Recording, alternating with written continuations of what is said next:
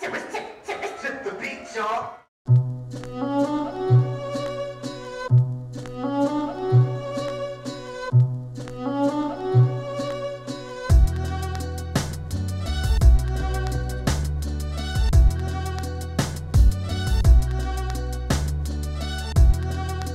Well, To The Beat is actually for everybody.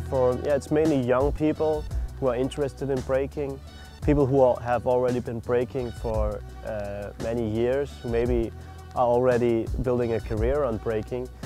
It's for beginners, for advanced, for experts. It's for everybody who's interested in doing breaking and also in doing other things connected with b-boying.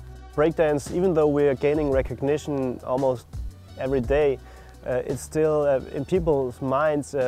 Breakers are little teenage boys that if you want to hire them for a performance, you just call them and then you can give them an ice cream and a soda pop and they'll be happy about it.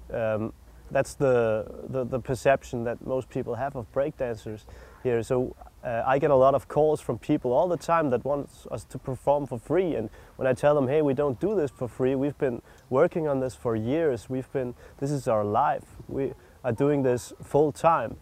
One of the misperceptions that I experience with people coming from the outside, when they come to Denmark into a jam, they think it's very cozy because people are not battling, people are just jamming. And because where they come from, they're used to that people battle all the time. Whereas in Denmark, it's so cozy and it's hyggeligt, that's how we call it here.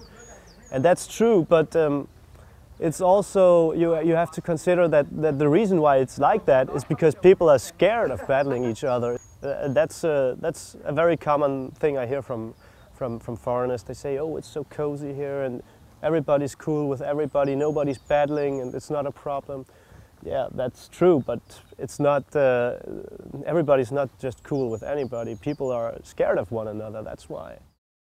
When we got the opportunity to do the Battle of the Month, working with Sune from the To The Beat crew, we just talked to Sune and found out what we need to do right now. And then he said the best thing would do to make a monthly or bi-monthly battle, to just let people come out and show their moves and see what's going on. And then we decided to do that. And we've been doing 3 battles now. I'm looking forward to the battles every time because I really love that shit.